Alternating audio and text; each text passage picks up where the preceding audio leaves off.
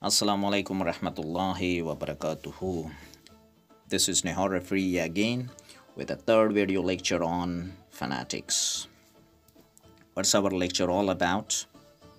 You can see our outcomes, definition of consonant, description of consonant sounds, place of articulation, voicing, manner of articulation. We'll discuss it in our next video because it's a very important topic. It needs thorough understanding, full understanding, complete understanding. So if you are ready, let's get started. Now it's time to discuss a monster called consonant. How a consonant sound is produced. Look at the screen for its definition. Consonants involve some constriction of air flow. Constriction means the gap or the distance between two articulators while producing a sound. Constriction also stands for obstruction that is caused to the airflow somewhere in the vocal tract. Okay, consider the production of a consonant sound t, t. How this sound is produced? It is produced actually when tip of the tongue is in contact with the alveolar ridge. So what happens to the airflow? It is trapped behind these two articulators. So ta is considered to be a consonant sound. Why is it so? Because there is obstruction caused to the airflow in the vocal tract. When we are going to compare consonant sound with vowel sound, we see a different story altogether. Like there is no obstruction caused to the airflow in the production of vowel sound. Like there is a vowel sound, for example, like about.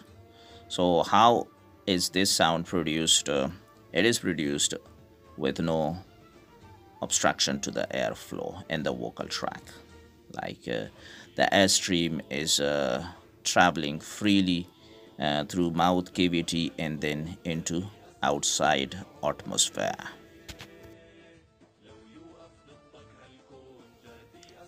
In order to describe consonants, phonetics gives us three parameters.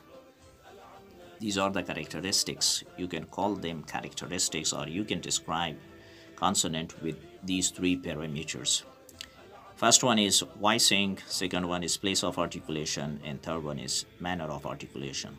Voicing is something that has already been talked about. We know very well about it. It's a kind of activity that is related to vocal cords. When vocal cords are vibrating in the production of a sound, that sound is called voice sound. When there is no vibration in the vocal cords, we may call that sound a voiceless sound. And what makes the vibration in the vocal cords? You know that? The airstream that comes out of the lungs. So that airstream causing vibration or causing no vibration in our vocal cords. The examples you can see on the screen. It's time to throw a bit of light on place of articulation. When we say place of articulation, it means that what's the place in the vocal tract where the sound is produced from, or what's the place in the vocal tract where the obstruction to airflow occurs. So this is what we call place of articulation, because consonants are produced with some obstruction to airflow in the vocal tract. We know that. Okay, taking our start from the first one, bilabial. Bi means two and labial means lips. So these are the sounds produced when two lips come together. What are these sounds? So these are p, b,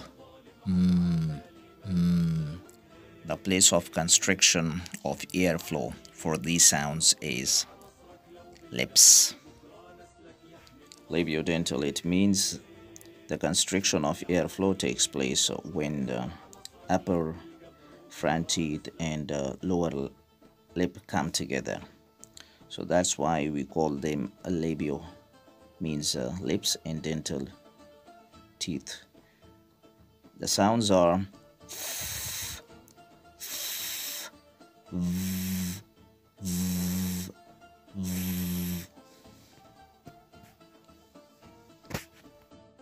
So lower lip and upper front teeth form the area where the constriction of airflow takes place, where the constriction means obstruction of airflow takes place. Okay, there is no difference between constriction and obstruction. Interdental.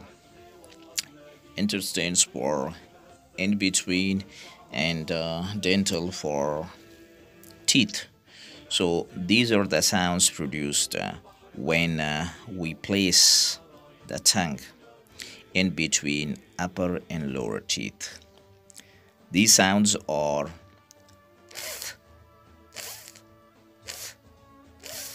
and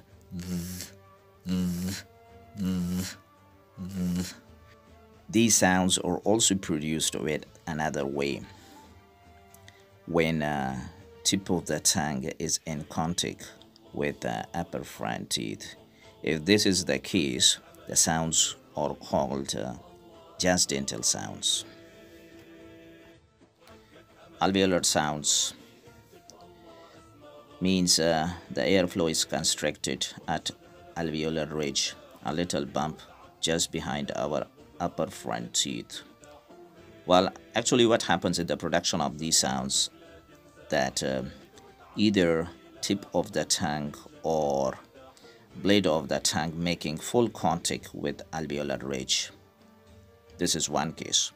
In another case, it is also possible that tongue is not making a full contact, but almost near the alveolar ridge for the production of these sounds. Some alveolar sounds are t, t, d, d, and s, s. One more important thing about alveolar ridge, that there are many sounds in English which are produced from the back part of alveolar ridge. Actually, it happens when tip of the tongue is in contact with the back part, with the rear part of alveolar ridge. Example is r, r, r, r sound, like in the words like tree, tree, and right, right.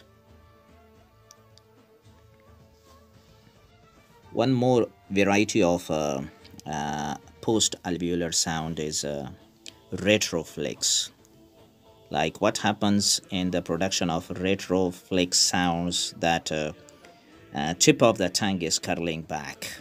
When we are going to pronounce retroflex sound, what happens to our tongue? Actually, the tip of it goes back, it curls back. How? Look at the example like right, right. Look at this. One is right, right, ra, and one is raw, raw, right, right. So right is a retroflex sound like ra, ra, ra. This part, alveolar ridge, is also used in the production of some other sounds called plato-alveolar sounds. Like what happens in the production of these sounds, tip of the tongue is against alveolar ridge, and front of the tongue is raised towards hard palate. Some examples of plato-alveolar sounds are ch, ch, j, j, sh, sh, and zh, zh, zh. Palatal sound, in the production of which airstream gets a bit of obstruction somewhere at hard palate. What actually happens, that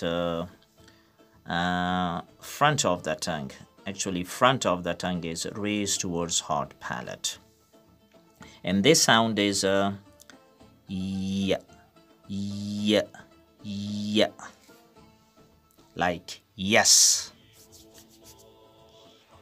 In the production of consonant sounds, the so-called airstream gets obstructed somewhere at velum. Velum means soft palate. And how this happens when back of the tongue is in contact with the soft palate. Some velar sounds are k, k, and g, g. Actually, the sound produced at glottis called glottal consonant. Glottis is the opening between vocal cords. Okay, where can we find this glottal stop? It is also stop. Okay, we call it glottal stop. What is stop? You'll come to know of it in upcoming classes.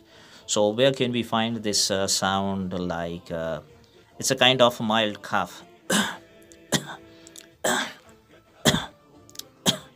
Like this kind of cough, mild cough, okay, not severe one. And example is my favorite movie, Batman. Batman. So when I say Batman, Batman, Batman, look at this. Bat, I don't say bat, I say bat, bat, man. So this is the example of glottal stop. How we stop produce, you'll come to know of it in upcoming classes, inshallah. In the same place is used for a kind of fricative sound, like without friction, which is so this is also glottal sound, but there is friction and no vibration caused in your vocal cords. Okay, dear friends, I think it's enough for today. See you some other time. Till then, take good care of yourself and keep me alive in your prayers. Bye-bye.